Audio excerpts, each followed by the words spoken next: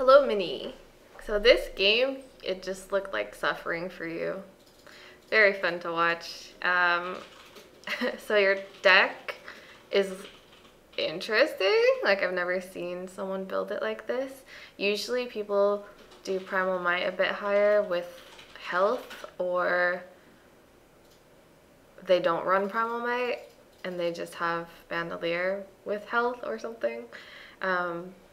But you have like a little bit of everything and less health. So it's like this deck makes you like spam nades a lot because you just have a lot of nades to spam because you have the roll cooldown plus the CDR on them, which is fine. Like it makes you tanky in a different way. You could have just like dumped four or 5 points into health and you'd be also tanky, like raw health kind of tanky. That's fine though. I dig it. Oh, before I start, so on Jag Falls, against their comp, so it was interesting to me because basically their comp is super shield heavy between the Barrack and the Nando, and then it's also really long range spam happy between the Grover and the Tiberius. And honestly, Willow can outspam you too. So you don't really win the poke war, and other than that, you're just on shield break duty, which is why it looked like a lot of suffering. So I think almost every mid except for the last one, you started here and then you shot down main, kind of got, like you did some poke to them. I'm gonna be honest, it was kind of meaningless poke. While you kind of sort of took a lot of spam to the face. Somewhat also meaningless, but like just the whole thing was kind of meaningless. So it's not great. It doesn't do anything for you to play down main like this and get out spammed. Also, if you play whatever this is called, Jag side open, whatever, you also get out spammed by Tigger. So honestly, so this game you will like honestly want to be in, I keep saying honestly for no reason, there's something to be dishonest about. You want to be in either dark or sun. I think you gotta split the range difference, but we'll get there when we get there. So here, just meaningless spam, and then you're committing to the left side. But what happened this fight was you guys kind of slowly rotated all the way, like all of you are clumped here. They have control of main, they have control of dark, they have control of Jag as well. You guys have like zero map control, you're all clumped in a little corner. Yeah, I didn't like that positioning at all. You're not gonna win that. Like, you just stood there shooting a nano shield while face tanking a Tiberius. There's no point in doing that. You do that a lot where you kind of just take a lot of poke damage throughout the game. So yeah, just try to minimize that. Like, you don't have to take as much poke damage. And at this point, as soon as Willow does that, like again, you guys just have no map control. I mean, that was a good kill. I think Kipsy was overextended anyways, but you guys are kind of fucked anyways. Like if Willow, by the time Willow makes it up to your bridge, you guys are probably fucked. So that first point was just lost because of your roll team positioning.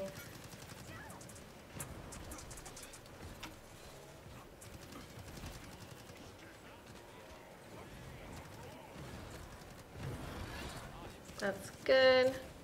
Fire on Barrack, good. Getting outpoked. Like, I was really surprised you didn't buy resilience this game.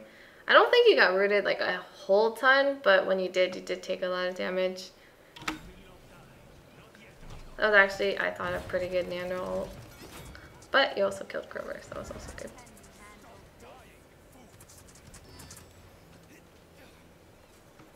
Alright, so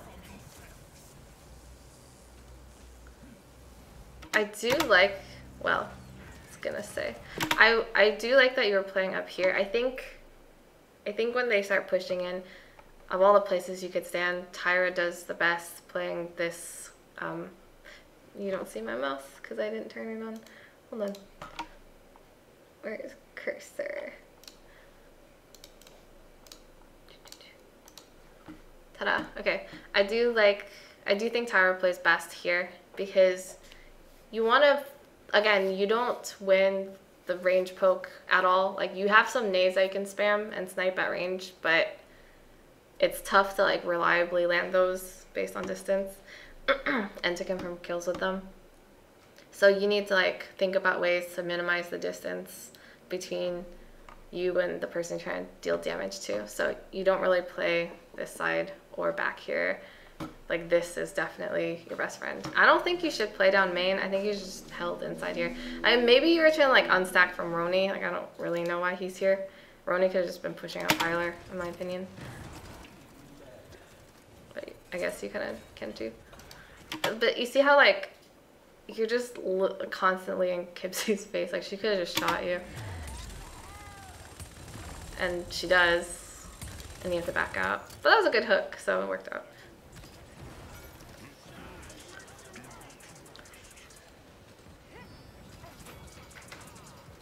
I would drop fire on the barrack there.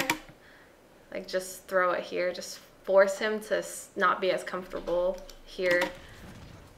Which you do eventually. You take some more shots from Kibsey.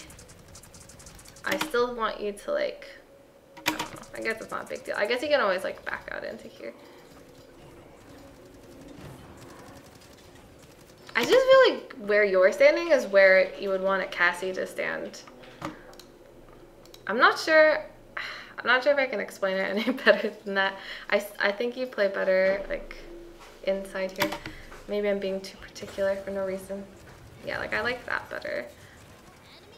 I like if you just hold like literally right here and like play between here and here.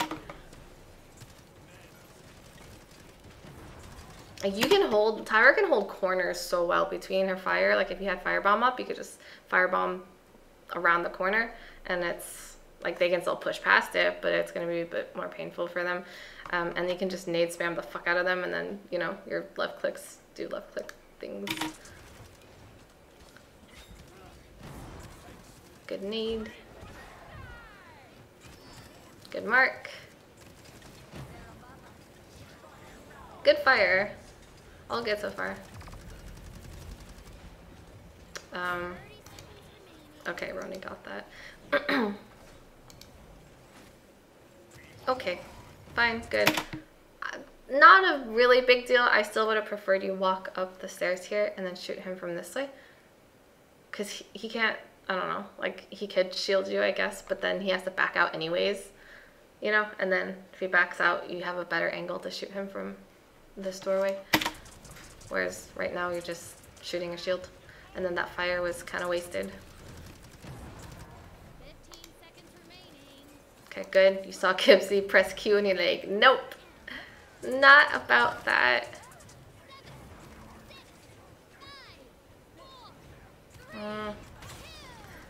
If you hadn't dropped, like, Pyler actually has a harder time getting this angle. This angle is like super easy for him. I just think you took a like meaningless damage. Nice hook, Nathan. I'm gonna assume you do it with Nathan. Like, I could look it up, but I'm just too lazy. Again, you start here. I'm not sure why. Just kind of weird. You don't do anything there. Your whole team is playing left side, so I guess it's okay that you're here, but I don't think you guys win this. I think the exact same thing happens this last point eventually, which is you guys don't win Sun. Their team has control of main and dark, and you guys get like I don't remember the word I'm trying to say, but you guys just get like squeezed into a corner or a very small space. And then, yeah, this point's already over. It's just like the initial team fight, the setup is very awkward. You don't have, like, you're kind of playing, you guys kept playing into their range poke. and their shields just wasn't very conducive to getting anything done. You could have actually just stayed here. Maybe you were trying to like play with Nathan, which is fine too, but you could have just stayed here. Like, I don't think a Nando can really kill you. Like, he was by himself too.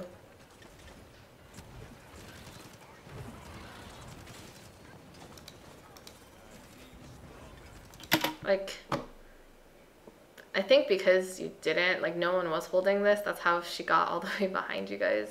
It was just kind of free and open. But again, tyra like can hold corners really well, including doorways. So you could have just like put fire here, kind of burst them back. You can actually kind of solo hold that for a while at least, in my opinion. I would have naded that. I think you had a nade up before you died. Like if like that Nando kind of just sprung up on you or from behind you, you look kind of surprised. In which case I'd just be like spamming nades off cooldown. And maybe you were, maybe like you couldn't get it off because there's a slight cooldown. It's okay. But I'm like, you ate a lot of spam to the face. Like, if you see that much spam when you peek out, just hit your nade and, like, back the fuck off. That fire was, like, not super effective. Because you saw where the rest of their team was. I think the cart was close enough where you'd want to drop the fire on point to help with the point pressure, in my opinion. I also really don't like that you're standing, like, literally on point. I don't know if you thought you were like the next tankiest thing in case your Nara died and you didn't want them to push it in. Like maybe that was the thought, but if that wasn't, like I really don't know why you're standing out in the open, because it's out in the open. You could have either just held over here on that, whatever the hell you call that thing. It's not even, is it a platform? Let's call it a platform. Or you could have been inside on this side, but you kind of just like shot it down mid. I think it would have been more natural for you to have been over here. You could have done pretty much the same damage and taken the same angles.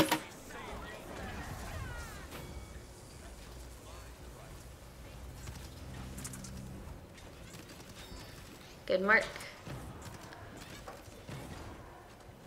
Good nade. I like that fire too. Nando actually ulted well, because if he had died, they, like, basically him ulting made space, which was cool for the other team and kind of surprised you.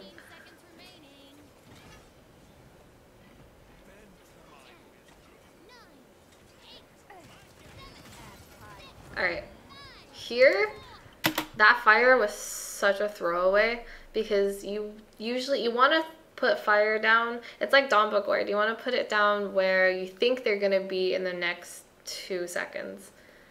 With fire, you kind of want to think about where they're going to be in the next like 3 or 4 seconds, like a little bit more into the future.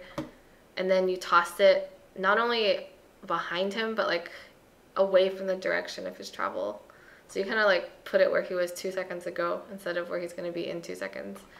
Not a big deal, but it's just, I wanted to point it out. Because you were like, I guess you guys were thinking just to point burn touch.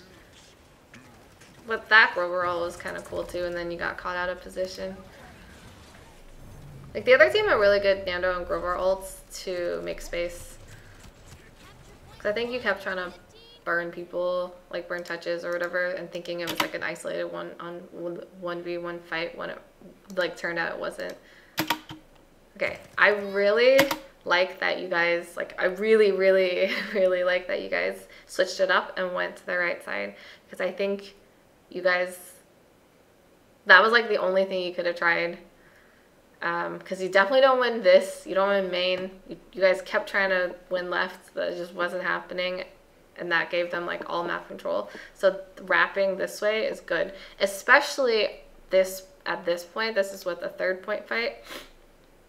And then you know exactly where they're going to be because they're just going to do the same thing until it stops working. So you know that they're going to be on this side, and you know there's going to be 3 people here. You already know that. There's no reason for them to change it up unless they have to, like it stops working. So it's catching them off guard. I don't like that fire at all. I think you knew the barrack was already off point. Like that was just like a, again, you put the fire where he was like 5 seconds ago. It just did nothing. But you see how like this is working right now because you guys pulled, because of your team positioning, it pulled Kibsy and Booze out from the left side because they were like waiting for people here, and then they're like, oh shit, they're not here, so they had to like scramble to reposition, and then it forced the 3 of them that were sitting right here to like shove back. So now you guys have more map control than the other team, which is great. I also don't like this ult. Preemptively ulting on Tyra is honestly a waste. You could have just wound it, like if you could have ulted the same things but just wound it up a little bit later. It just felt like you were just ulting because maybe Nathan and your team was like all ulting and you're like, okay, let me join in. I don't know. Just felt a little bit like that. But Tyra ult's actually somewhat short. So if you preemptively wind it up and you don't really have anything to shoot concretely, it just feels kind of like a waste. So here, I like to, I don't know if this is like right or whatever, but I like to play this little staircase as Tyra, like in this kind of situation where you guys have point control. You're kind of zoning, and all you have to do is really burn point.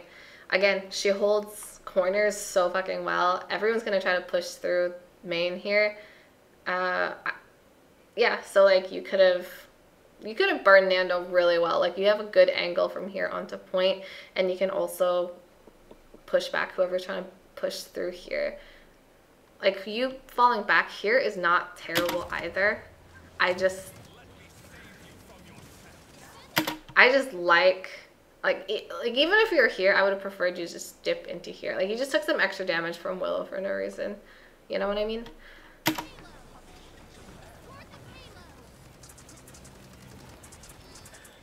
You can be closer. Like you can actually, if you had played here, whatever, even if you weren't there, it doesn't matter. Even at this point, you can actually just be closer. I know there's seedlings here, so whatever. But like in general, you tend to, I feel like you just tend to play somehow like both out in the open, but also not close enough. Like you can be closer without being out in the open and taking range poke by playing around corners a little bit better and hugging those. Does that make sense? Just an observation. That fire's good. But then you get, yeah, whatever. You guys just get pushed like hardcore. It's fine.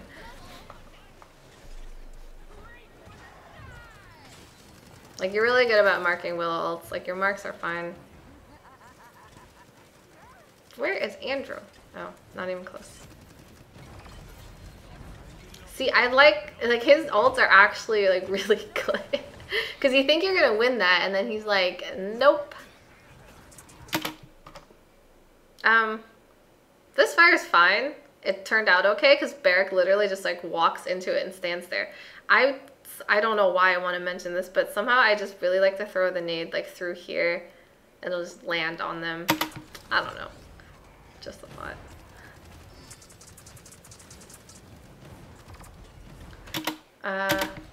It's okay. They could, yeah, they couldn't have pushed it anymore, actually. I think you were, like, spamming your nades sufficiently.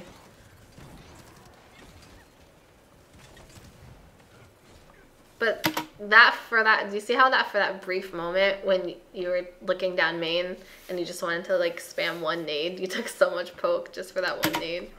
It's kind of crazy. You just don't win those. Oh, and I forgot to mention, I do like that you realized early on that you're just playing into shields like the entire game. So you bought like you prioritize Wrecker, which is good. Like Sam would have just like straight up bought Wrecker 3, like rushed it. I don't like fighting without any cauterize like whatsoever. So I like the order in which you bought your items.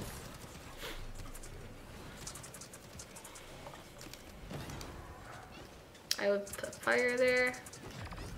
Ugh. I guess you thought you were okay when you weren't.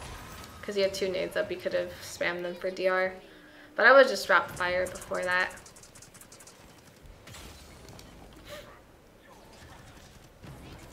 Nice kill.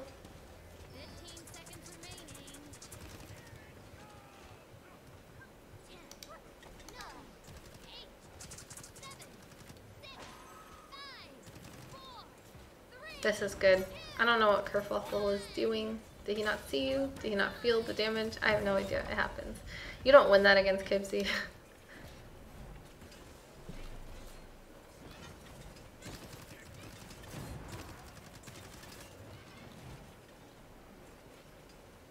The only time you win against the Tiberius is if you don't let... Like, you definitely don't win, like, the mid to long range spam battle against him. Is if, like, he's somewhat close to you and he does not have his Q up. And you have, like, let's say 1 to 2 nades up. You could probably win that easily. But trying to fight him at range is kind of silly. I don't think you really tried to. But there were a couple times you kind of challenged him. I'm like, why?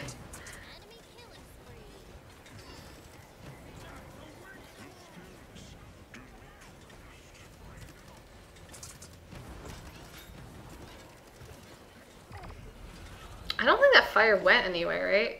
It was like in this little room. So at this point, they're all pretty low, and that fire did nothing. Like at this point, the cart's really close too.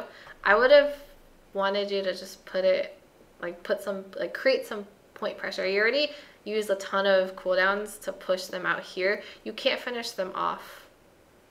And where you dropped fire was not where they were going to be anyways. Like, it would have been a much better use of fire if you just put it on point. And if you wanted to, you could ult it, but I guess you might have wanted to save ults for the next point fight, which is also fine. But yeah, at this point, you just want to burn point. And Nara dies, so it's like, whatever. GG next. Point.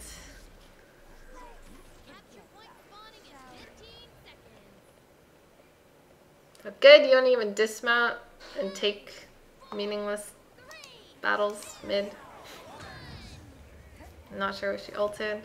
That fire's not bad, actually, because their whole entire team was back there, so it kind of would have slowed them down. And this was really good. This play was really good that you guys recognized that the Nando was by himself for no reason. And eventually finish him off. I know you're like really trying to help Nathan right here, and this is just very unfortunate that you do not have cauterized into a Grover ult. Like, by cauterized, I mean you don't have caught 3. You just can't kill a Grover ulting without caught 3. It just feels like crap. But it's okay, you guys made space and you capped. All good. So again, I really dig that team positioning and that the fact that you guys punished the Nando who's caught up by himself. I don't know why the fuck he was there. 50 HP. Holy shit. Why did he just push that? Whatever.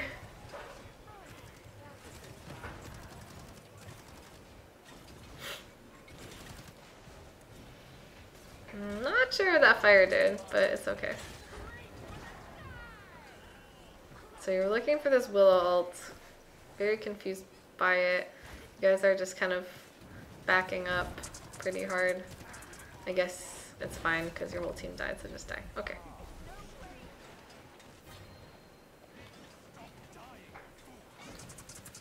Drop fire there. Okay, that's fine. Alternatively, so this is good. You killed Kibsy. She was by herself, so I can't really say it's bad. But you could have also just dropped fire where they were in that choke first.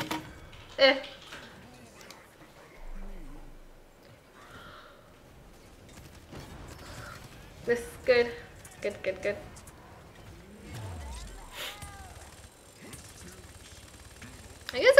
gonna, did your ult force out Grover ult? If so, that's nice. Good fire.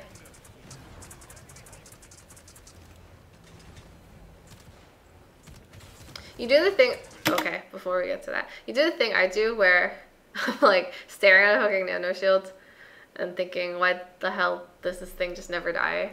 And then I just really want to dump as much damage into it as possible, and I put a nade into it just for damage. I feel kind of stupid, but it's okay because it is extra damage, and it, like, for the most part, you're pretty parsimonious with your use of nades. And I think I've only seen you dump like one nade into a nano shield at one time, so it's all good. I do the same thing. Oh my god. My video. Let's go back to here. I think every time I pause, it kind of kills it. Wait, where the hell? I don't even know. Oh, here. You see Kibsy? So I guess you were caught in a weird place where you're trying to rotate from here to here. I think that's what you were trying to do. But then she just like presses Q on you and you were fucked. Yeah, that was just one of those moments where you just shouldn't have been here, I guess. You didn't have a good retreat plan.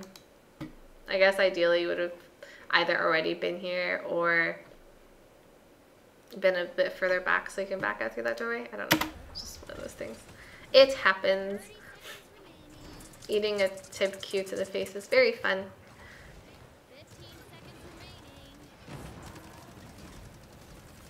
Good fire, I dig it.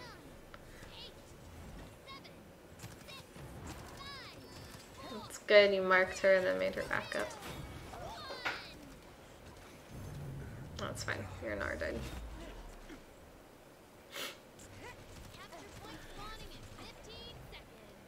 Alright, last point. This point fight was really awkward.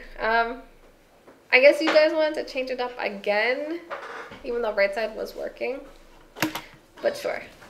So sometimes when I play Tyra on this map, I try to play in dark, and then like in order to get into this room, I take so much damage like you just did, just to like walk into this room, especially against a comp like that, the whatever long range poke comp.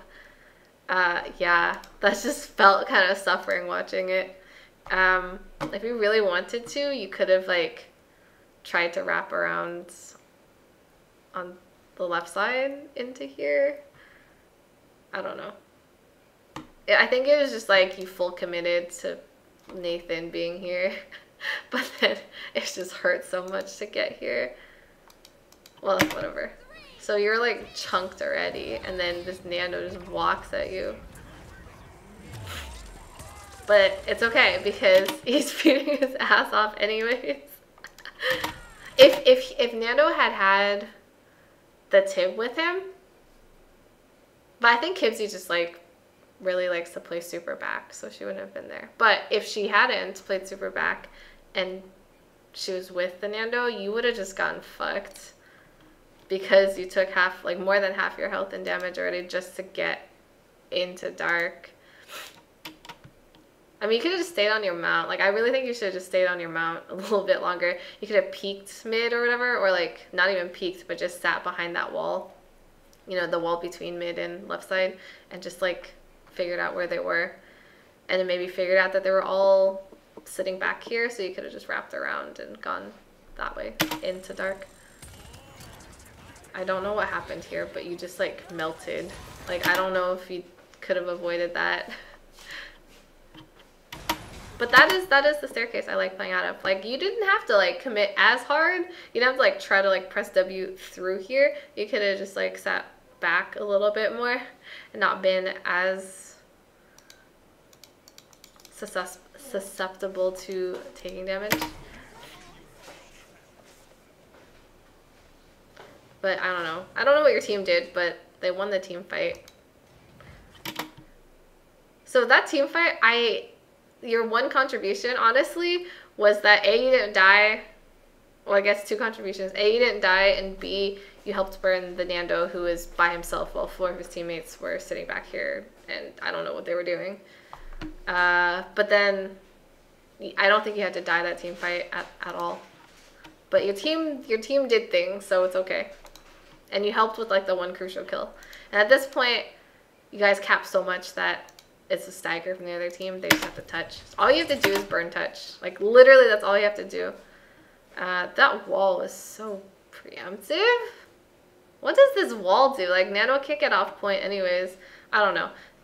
Good fire, obviously. Good shooting him. You don't have to... Okay, so this whole entire sequence from here is really weird watching because you're just like on point. You're just like dancing around point, burning touch. But like you don't have to be on point doing this. Like you don't have to be here. You can literally be like just standing here. That's it. Like you don't have to be like peeking any damage whatsoever.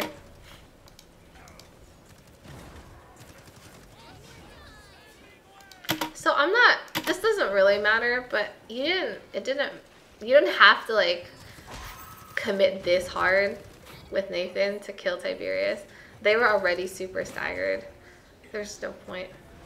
Like you're just, do you see how you're just like walking at everyone? You don't have to. It doesn't really matter, but it just looks weird to me. Like you could have just played one position, you know? Yeah. Wait. Okay. We'll just replay it. Yeah, I think for the most part, again, it just felt suffering. You're shooting shields all game. You get poked out at range. So the only thing you can really do is to not get poked out at range and somehow take down the shields at the same time. Like, you didn't have, like, amazing stats at the end, which is fine, honestly. Like, I don't think that's a comp you should be, like, rolling over anyways, and it's hard for you to confirm kills. And every time you were, like, I think Nandle ult and Grover ult actually took away a few potential kills, because they were used well. Gotta give them that much. I thought your marks were fine. Some of your fires I pointed out, I wasn't, like, a huge fan, but it's hard to have perfect fires every single time. And then I thought you didn't hold on to your nades too much for the most part. Like sometimes, like you can with your build spam them a little bit more just because you have them up so much.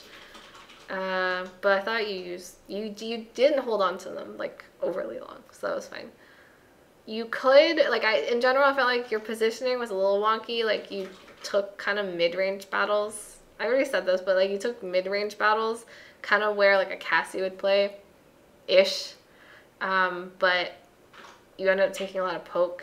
So just try to find like a corner you can hug or a doorway or something, and then you can hold that really well. Yeah. Not super insightful, I don't think, but maybe just like things you can consider for next time.